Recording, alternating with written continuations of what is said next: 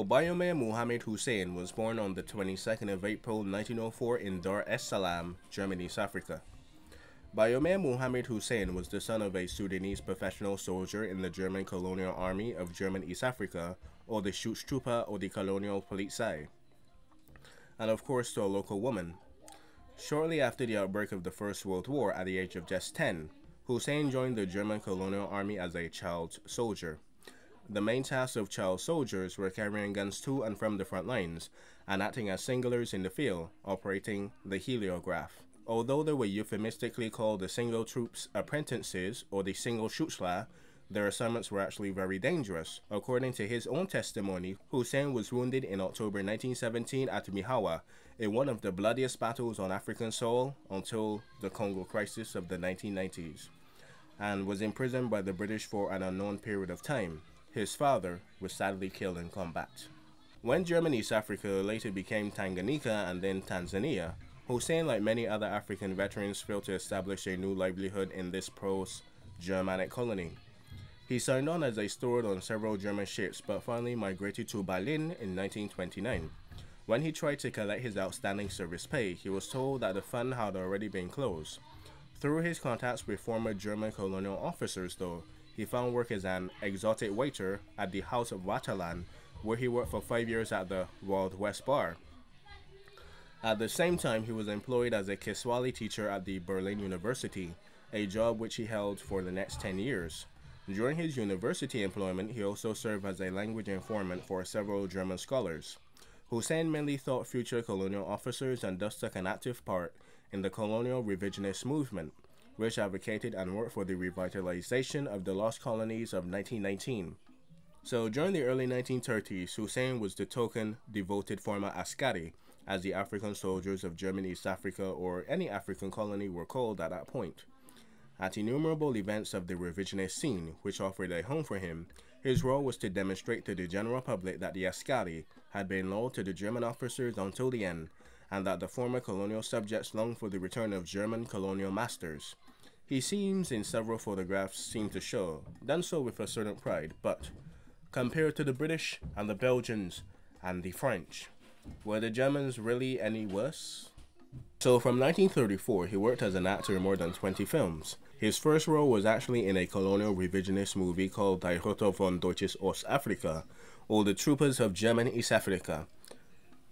He's one of the few actors of color to have a speaking part in several movies. Husen even had his own autograph card made which depicts him in his film uniform and identifies him as a former askari in the Schutztruppe in the reverse. In 1932, Husen dated two German women who simultaneously became pregnant with his first two children. He married one of them, Maria Schandewandner, in 1933, 3 days before the Nationalist Sozialistische Deutsches Arbeiterpartei, or the Nazi Party, came to power under Adolf Hitler. His sons Heinz Bodo and Hamed Adam were born within 6 weeks of each other.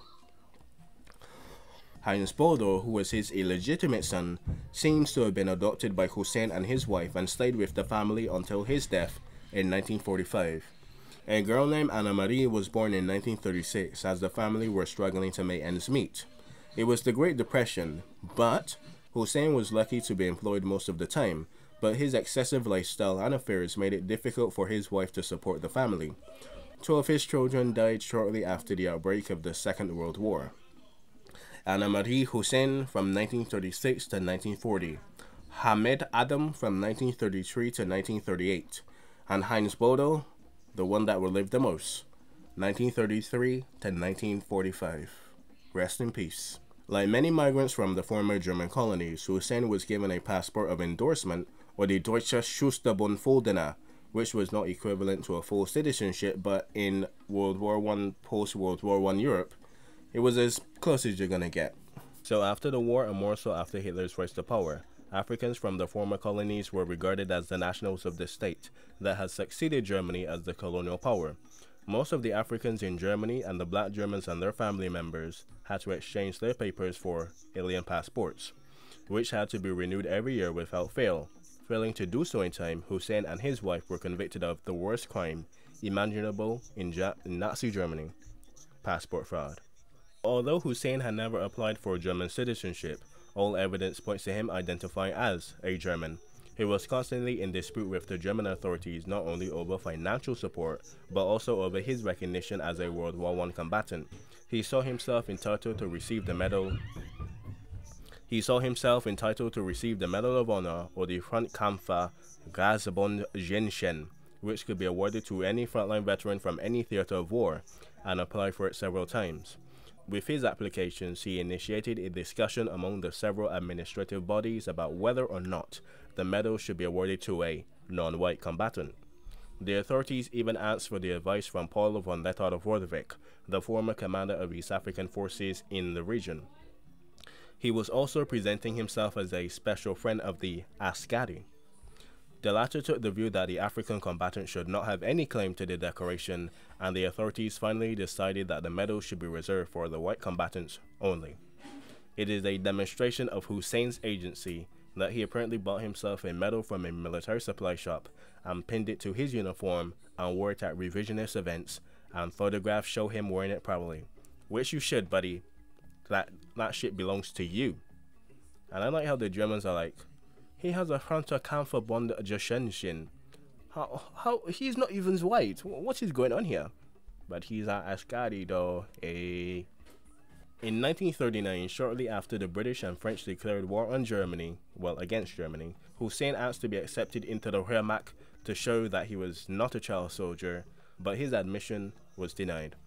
In 1941, Husen was denounced to the Nazi authorities and accused of miscongeneration, as he was a well-known figure with the authorities and had unwaveringly refused to comply with the image of the grateful and subservient subject, fighting for his rights instead.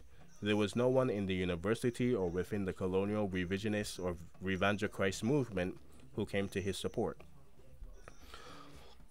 Husen was transported to the Sachsenhausen concentration camp without trial in September 1941. He succeeded in surviving in the inhumane living conditions with the camp for 3 years, but finally died on the 24th of November 1944. In September 2007, Mohamed Husen, Bayume, became the first African to be given a memorial as a Nazi victim of terror. A Schluppenschlein, or a bronze statue or bronze stumbling block, was set in the grounds in front of his last address in Berlin before he was sold away. And that is the man, the myth, the coon, the black guy who fought for his rights in the end, Bayume Mohamed Husen. Rest in peace, brother. So anyway, this is an interesting case study about rose-tinted glasses, nostalgia, neo-colonialists, and of course, Germany's trying to really replicate the Second Reich, but being the Third Reich. Even the flag shows it with the black swastika, the white roundel, which is the round thing, and the red flag, the primary colors of the German Empire's flag, and what you see in all of my videos, unless it's something about the Navy, which is white with the eagle, or the Air Force, which is the roundel with the eagle. Anyway, guys, hope you enjoyed, hope you learned something, and I tell you the real shit. Don't trip. Learn something. No slip. Drip drip. Karen slip. So in 1934, Husen briefly returned to Tanganyika during the production of the film Die Rote von Deutsches Ostafrika, in which he had a minor role, his actual minor role. Thereafter, Husen lost his main income as a waiter at the Haus Vaterland, the Pleasure Palace in 1935, after being dismissed due to the racial compliance of the co-workers. He allegedly also had to undergo conflicts with Friedrich Wilhelms Universitätsraum von Orientalische Sparten in Berlin, or the Friedrich Wilhelms University for the Studies of Orientalist Studies in Berlin, which he had to help teach the Swahili to the police officers being ready to serve in the regaining of German colonies after the anticipated war victory, or even the event of the unlikely reversal of the colonial clause in the Treaty of Versailles. In 1936, Husen joined the Deutsches Afrika-Schloss, a sort of human zoo created by the German Foreign Office as part of the campaign for the return of former German colonies. The Foreign Office wanted to use the Afro-Germans to urge against the foreign claims that doubted Nazi Germany's ability to administer the colonies. Other parts of the Nazi regime tried to use foreign colonial troops during the occupation of the Rhineland and the Battle of France as the propaganda tool they needed. From 1939 to 1941, Husen appeared in at least 23 German films, generally regarded as an extra or minor or even a speaking role. Of course, his last and most prominent role was the Ramenstein, the native guide to the German colonial leader and mad dog of Germany's Africa, Karl Peters, and the 1941 film of the same name. He started working at the university in 1941, allegedly after being mistreated by Martin Hipp, an Africanist and linguistic expert. While on set, he engaged with an affair with a German woman and was reported to the authorities, so that's how the charge of miscongeneration started. And of course, he was arrested by the Gestapo. And was charged with racial defamation or miscongeneration and detained without trial to the Sachsenhausen concentration camp. So his legacy is kind of myth, but like I said in my end before I tatted this on, because this is some interesting stuff. I know Wikipedia is not bad, but this is some good stuff. But anyway, the Stoppenstein, blah blah blah, Majobo, Ish von Ivan Coffin, which is a documentary, was actually about his life, so I might even like that.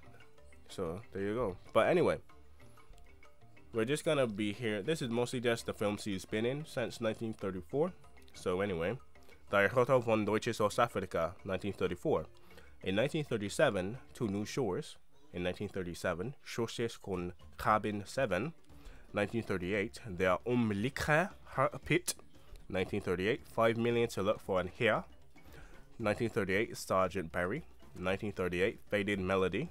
1939, Men Are That Way. 1940, The Start of Rio. 1941, Pedro Will Hang.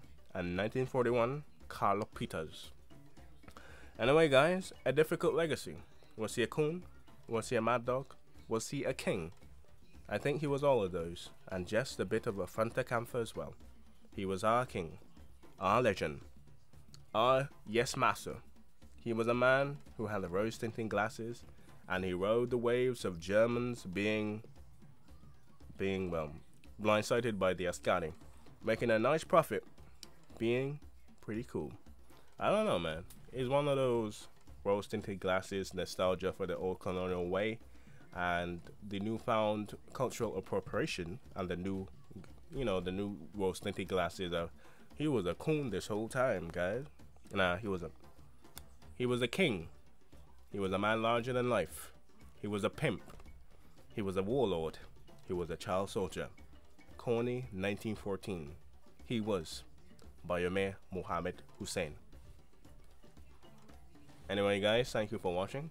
Anyway, guys, hope you enjoyed. Hope you learned something. And I'll see you next time in the shores of Japan. That was just jibber jabber. Anyway, enjoy. Learn something, guys. Stay safe. Wash your ass.